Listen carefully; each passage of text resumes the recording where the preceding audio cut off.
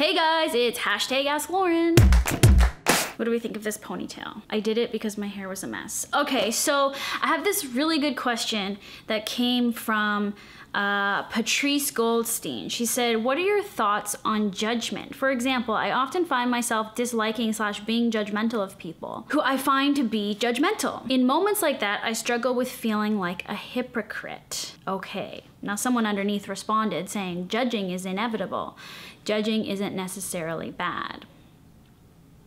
Judgment is a big topic for me and something that I think about often because sometimes I don't know if I'm being judgmental or if I'm listening to my gut feeling about someone or something. Am I judging the situation or am I feeling like, I want nothing to do with that, I don't like it, so I'm not going to get involved, I don't want to deal with that person's drama, so am I judging them or am I just listening to myself saying, don't go down that road? So I do struggle with that as well, and I get what you're saying. I would say by nature, I am a pretty judgmental person. I judge everything. I kind of decide in an instant whether I like it or not. I'm not somebody who really like wavers on going like, you know, I know people who can't seem to decide their preference. Do you know what I mean? But like, it's like, I just know my preferences in all ways very specifically about everything. Big things, small things, people, food, anything. So I feel like to me that's being judgmental because I'm able to decide in an instant whether it's something I want or I do not want. I don't think that's a bad skill. I think that's actually a very good thing. Now when it comes to judging people, right? Like we are supposed to accept people as they are, accept their faults, forgive their behaviors, because if in holding on to those things, we're only damaging ourselves, right? I think you gotta look at it as how much is it affecting you? Is your judgment of other people like swallowing you whole and making you feel aggravated? Because if it's making you feel bad, then you have an issue, right? And I guess we judge people because it's often it's like if ever you're thrown a situation or you're dealing with somebody that really rubs you the wrong way and you're judging what they're doing, you don't agree with what they're doing. It's only presented itself really for you to take a look at yourself, for you to take a look at whatever, your behavior, something you're harboring inside, some emotional thing that you haven't dealt with. That's what I've come to learn, is that every time I'm faced with something that kind of makes me stop and take a closer look at it, because I'm often bothered by it or whatever, that's an opportunity being presented to me to go, oh, what's the bigger picture here? What's the bigger lesson? What's the bigger meaning behind this awful interaction? If it is an awful interaction, it can also be a positive interaction that makes you appreciate something as well. But if we're talking about judgment, which we often associate with negativity, which we often associate with something we need to learn, then that's, I think, what's going on. So, I don't know that there's necessarily a right or wrong answer here. I think it's just, this is what I feel, and I definitely kind of go, I label myself a lot. I go, oh, I'm so judgmental. Like, if you only knew the things that were going on in my head half the time when I'm interacting with people and whatnot. But I think we all are like that. I think, but it's just like, are we gonna let that like inner conversation affect how we act as people? Like if we're unreasonable people, then yeah, we won't know how to like be tactful with people, you know? And I don't let that happen because that's not something I'm wired to do. But I think if maybe you have mental illness or you have no filter or different things, I think that's when you would allow that inner dialogue, that inner judgment to blah all over the place. And I don't think that that's really proper conduct. I don't think that that's being loving and compassionate, which I think is what we're all inherently supposed to be like, should be like, and are meant to be in order to feel okay living this life, right? I get how you're saying like you are judgmental of other people who are judgmental because you can identify judgment. And I think the only way we can identify harsh judgment in others is because we ourselves do it. So I think if you just look at it like that, it's just like I said, being reflected to you in that way to help you look at your own behavior. So maybe, Patrice, you are too judgmental, but that's okay because you can work on that. I've had to work on it. I mean, I've had to just get really accepting of things. I think a good example for me is like with John in my relationship. I will judge him the most. You know, I won't be accepting of just who he is as a person for whatever reason, right? Now, I'm admitting that that's true. I think we all experience that in our most intimate relationships, but I know that each time something happens, I'm presented with another opportunity to not be judgmental, to just say, okay, this is how he decided to do something. It's not how I would do it, but it's fine. And it's just constantly trying to be that way because there's no sense in getting all worked up about things that's just going to cause discord between us and all this stuff. I mean, the real lesson is to really just accept everybody around us and who we don't even know for who they are and not worry too much about why they do the things they do because we can't change what they do.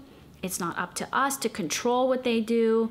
All we can control and all we can be in charge of and responsible for is our own reactions and our own emotions and our own actions. I don't know if I really answered that, but it was interesting because I thought, well, before I answer this question, I'm gonna open my book and see what Marianne Williamson says about judgment because I'm reading, as you know, still A Return to Love, Reflections on the Principles of A Course in Miracles. Now, the book A Course in Miracles is considered by most of these sort of spiritual self-help teachers as like the Bible of that world.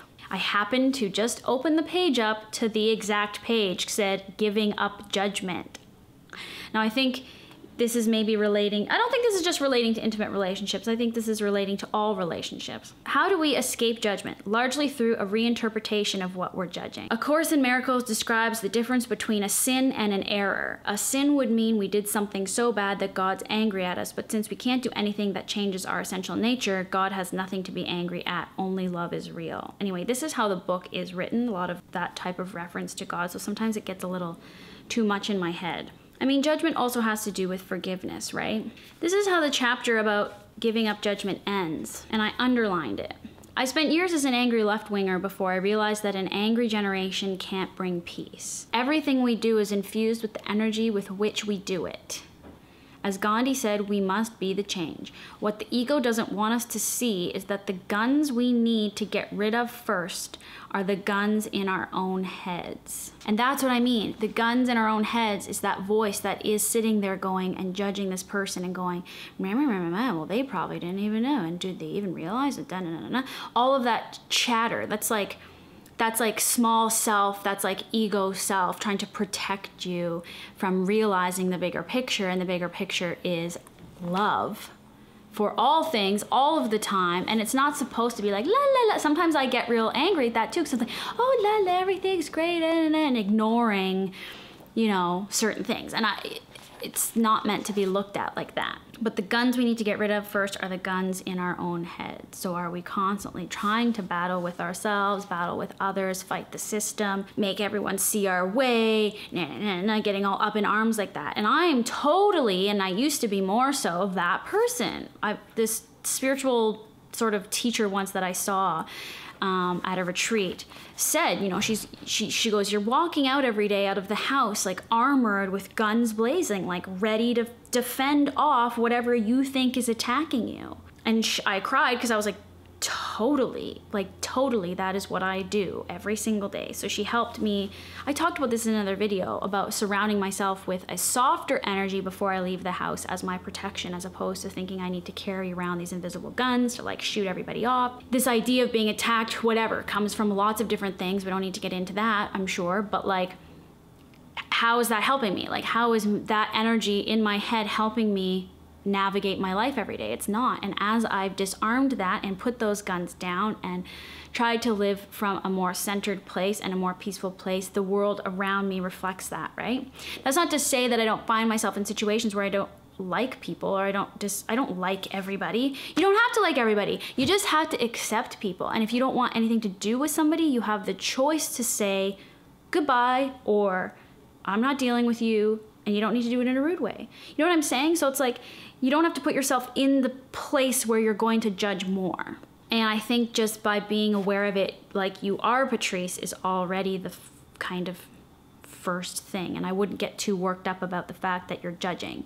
Just know that you're judging and know that you can change the behavior over time, small little bits at a time, right?